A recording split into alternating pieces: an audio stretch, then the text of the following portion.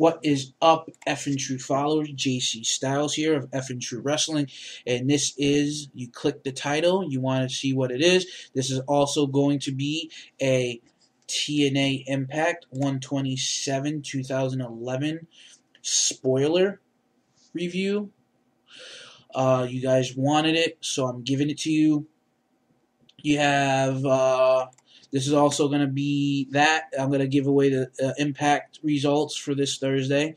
Also, you have a Ric Flair incident and two more entrants to 2011 Royal Rumble. So I'll give that away right now. You have Mason Ryan and Jack Swagger have officially been added to the Royal Rumble match this Sunday on pay-per-view, which now brings the Rumble to 28, which I'm kind of confused because when me and Brian did a video Saturday, I thought that there was 25, so I don't know where they get 23 from. If you guys know that or know this information, let me know. So I'm going to keep you guys hanging on a little bit. Let's see. We have Ric Flair leaves TNA's UK tour after incident. Pretty much, basically, when you sign a contract, you get a lump sum up front. Then, through the course of the contract, you get a little more money and a little more money until, you reach the total amount that you were guaranteed when you sign the contract. Basically, you get a signing bonus, and then you get your bonus. Usually halfway through your contract. Basically, the words is that Flair wanted a financial advance, which was rejected by tour management. As a result, Flair felt disrespected and decided to leave, not boarding the bus that was taking the TNA crew and wrestlers to their flight at the airport to Germany. Anonymous source said Flair threw a fit and he was acting nature boyish on the tour and got pissed off and threw a tantrum. As far as we all know, he's in Dublin still, and he said he wasn't coming and he wasn't in Berlin. TNA's head publicist, I think that's what it is, said TNA's does not comment on personal matters when asked. So now we'll give TNA Impact taping results, 127-2011. You have Impact opens up with Kurt Angle cutting a promo in the ring talking about what happened last week with Jeff Jarrett and Karen Jarrett. I guess that's what they're calling her now. He asked the crowd if they would like to see Kurt Angle in one more match. Immortal and Eric Bischoff come out, and Bischoff tells Angle that his request was denied. Bischoff sends Immortal to attack Angle. Little Red makes the save with a baseball bat. Flair cuts a promo saying Red can say they're coming all he wants, but the only thing really happening on February 3rd is the return of Hulk Hogan. Bischoff decides to make it Angle and Little Red, now being called Crimson, versus all of Immortal. We roll into a knockouts match, which is an elimination match. Mickie James and the Beautiful People defeated Sarita, Madison Rayne, and Tara. Angelina Love was the sole survivor. Max Buck defeated the Amazing Red and Chris Sabin in an X Division match. X Division champ Kazarian was doing commentary. Jeff Hardy, we have a Jeff Hardy segment, of course.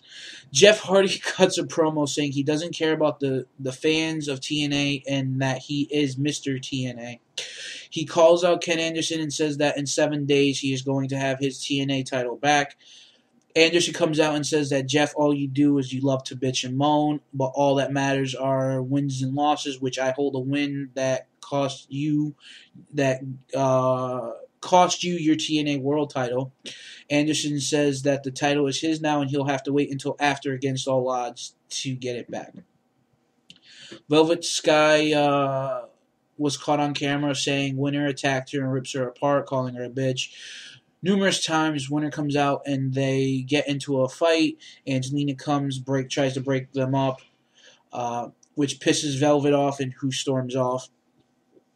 we move to basically, we see this segment, this confrontation between Pope and Joe brewing last week. Basically said, Joe, how would you feel if someone was filming you? How would you feel if someone was watching your wife, someone you love, behind your back, and you wouldn't like it now, would you? But Pope comes out, says this is a confessions with the Pope, and cuts a promo apologizing to Joe. Then says he doesn't like Joe, and Joe is one French fry away from having a heart attack.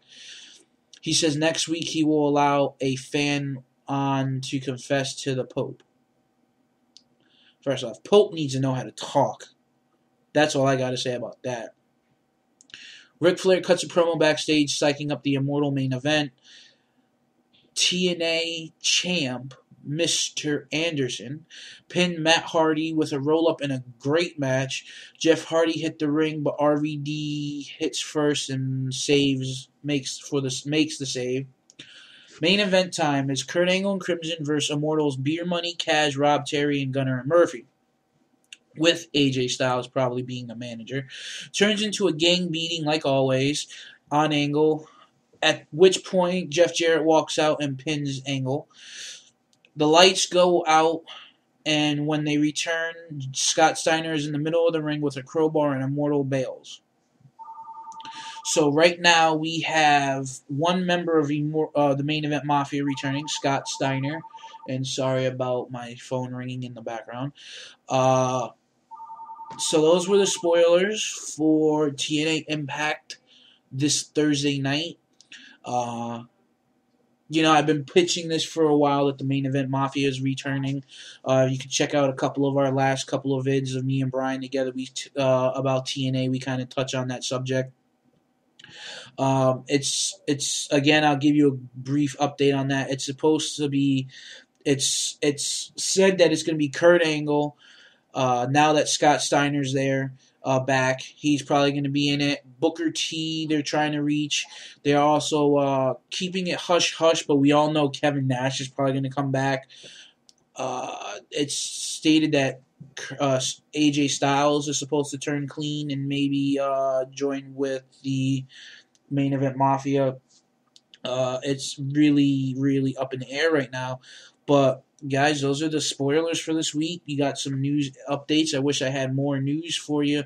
Also, Dana White and Mr. McMahon, Vince McMahon, I'll just call him Vince McMahon, whatever, he ain't never going to see this video.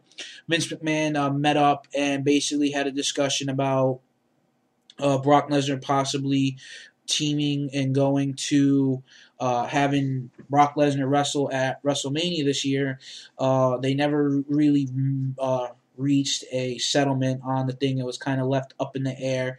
It's not 100% guaranteed what's going to happen, but it's looking like it's really going to be slim to none that he is not going to be at WrestleMania this year. We'll probably have to wind up settling for Roy Nelson, I believe, that they're trying to also maybe get him to come over and do something at WrestleMania. I hope not. They haven't announced any new Hall of Fame inductees. Sunny turned out that she is not going to be inducted, but she will be there to support some of her friends. And pretty much that's about it, guys. Wish I had more for you. JC Styles. Scott Steiner returns. Main Event Mafia looks like it's going to be returning with some good, as the Main Event Mafia as old. So let's see what happens. I'm kind of curious to see how this all plans out because with spoilers they don't really give you too much information on like move for move or stuff like that. So I'm kind of curious to see how all the matches turn out. So guys, JC Styles and I am out.